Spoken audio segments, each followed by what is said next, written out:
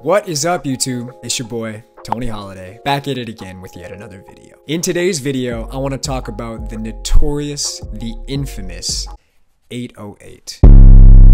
And the best way to sample third-party 808s in Logic Pro X. The 808 actually originated from the Roland TR-808 drum machine, where it has become a modern part in trap music, now even pop music.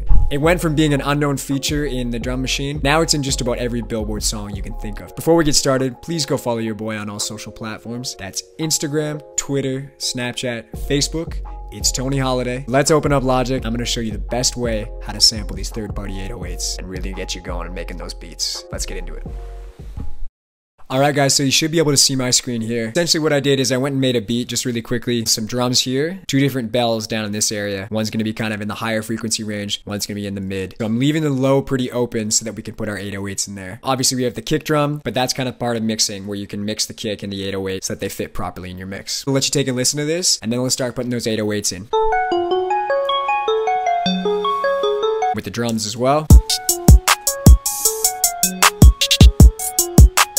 Alright, let's get right into it. The first thing that you're gonna want to do, go up to the top here and get a brand new software instrument. Once you have that, you go over to this channel strip over here where it says instrument. And I actually like to do my 808s in Alchemy. With a brand new Alchemy slate here, this is what it's gonna look like as your default preset. Go to File, Initialize Preset. It's gonna open up this window here under Advanced, where the only thing that's going on is the source A is selected. That's with just a regular saw wave.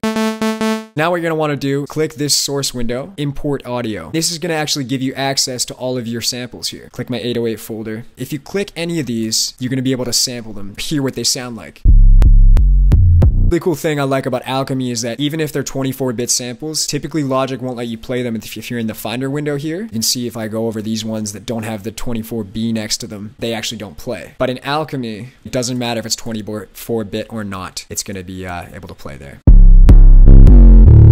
Big fan of Nick Muir and all the Internet Money team. All girls are the same 808 tune. Once you have your 808 selected and you've dragged it over to the drop zone here, down to this analysis mode, you're gonna wanna make sure that you set sampler mapping, make sure it's on pitch. Import. That's actually gonna import the audio into Alchemy here. By default, we have this filter on low pass 12 dB smooth. We'll leave it on for now, just because that's the default. I like to go over to this voices tab, select the A source, this one here over here, and go to legato. That's because if we wanna do any 808 glides, that's the way you're gonna do that in Alchemy. I actually personally like doing my glides in EXS24. I just think they sound better, they're longer, they're smoother. I don't like the way Alchemy does the glide feature, but with that being said, it's a small trade-off because Alchemy is so much better in every other sense. Turn the number of voices down to 1. Leave our priority at newest. What that's gonna do is make sure that when it is sliding into any 808, it's gonna always kind of slide to the newest note quickest. Another thing that in Alchemy that I don't like as much as in EXS24, when we did select the instrument track, it only gave us the option to have the plugin output is stereo. You can see that there is this stereo button and you can click it to mono, but I went and read on the Logic manual on apple.com. It doesn't actually make it a mono output. It just made the left side of the mono channel work, which I'm not 100% sure about that, but I like to just change it there anyways because we do want our 808s and our kicks in mono. They are in the low frequency spectrum range. That's kind of the general setup of the 808, guys. Close Alchemy and go into making this pattern here. For that, I'm just gonna actually play the drums.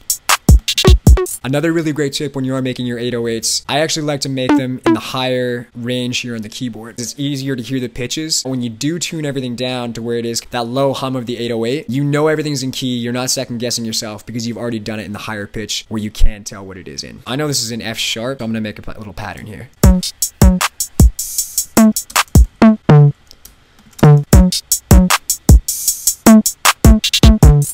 This is something that I did in my hi-hat video as well. You want to make sure that these MIDI notes here aren't actually overlapping. What you can do is select that, hold shift and press /, and that's going to make sure that each note has its spot. It's not going to ruin the attack of the next note per se.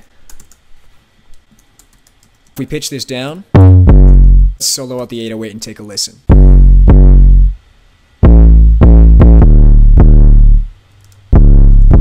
So pretty simple 808 pattern. Now let's play this with everything involved. The drums.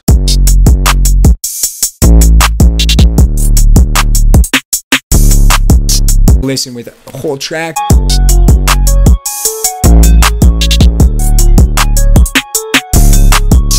That's that trap 808 bounce. Now, a couple notes. I typically like to have all of my 808s with the velocity as high as it can go. Obviously, that's not a rule and you can play with it as much as you like. I find they always punch through the mix best when they are at the highest velocity. I also like to turn up the release a little bit if need be, kind of let it end out a little bit better too. Now, making your 808s cut through the mix, especially when you're on headphones that are not monitor headphones, stuff like in your car, or just general headphones you have with like your iPhone or your MP3 player, stuff that's not meant to pick up really low frequencies, you want to use distortion. That's what's actually going to bring out those kind of mid-range frequencies. You can actually hear 808s when you're on less quality speakers, more or less. Typically, people will add a distortion plugin, but the really cool thing about using Alchemy, now back to this filter here, I actually usually change mine to this one, which is the LP 12dB Gritty. That actually gives you this drive knob here as well. Let's take a listen to these 808, kind of bring them out in the mix a little bit.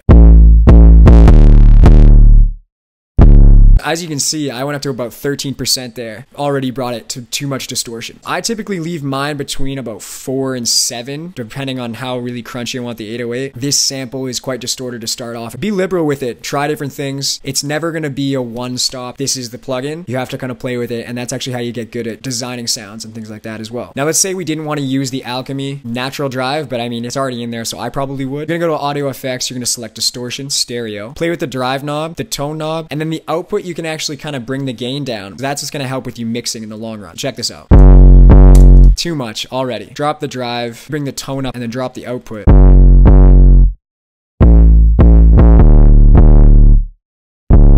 The distortion plugin leaves almost a bit of a tail of distortion as well. That's why I like to use the Alchemy built-in distortion. Another cool plugin to add some frequencies. Audio Effects, Exciter, Stereo. I love the Exciter. It's a great plugin if you really want to bring out frequencies. I use it for hi-hats, and in this case, we can really use it for 808s. I like Vocal Edge. It's a nice preset. Grab this little knob. You can actually just drag that along. Let's take a listen to the 808, and we can drag it to where we think it's going to fit best.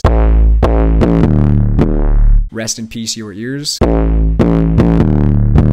The Exciter really accentuates those frequencies. I personally would still use the Alchemy distortion as the way to go. Also, a shortcut if you are trying to make beats quickly, you can bring up your side all files, and if you find your file that you want there, just drag it over which source you want. You can move to additive, spectral, granular, sampler. Do you want to go sampler in this case? That will naturally set it to the pitch setting, so it's easy for you to just drag and drop your samples. That being said, that's pretty much how I do my 808s in Logic Pro X. I love using Alchemy because it's so easy to just drag and drop, pitches it for you, it sets you the whole pitch range so that you can do it in a high range and then bring it back down to the low range. It gives you an in-plugin distortion that you can use. Though I don't like the glides in Alchemy, you can still make it work. If you are just doing quick little 808 pattern, it's a really great plugin to use, and it's stock in Logic Pro X. But yeah, guys, thank you so much for watching. If you did like this video, give it a thumbs up.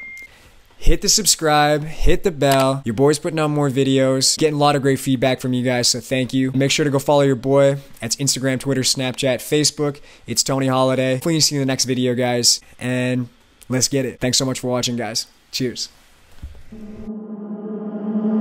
Tony, take me somewhere.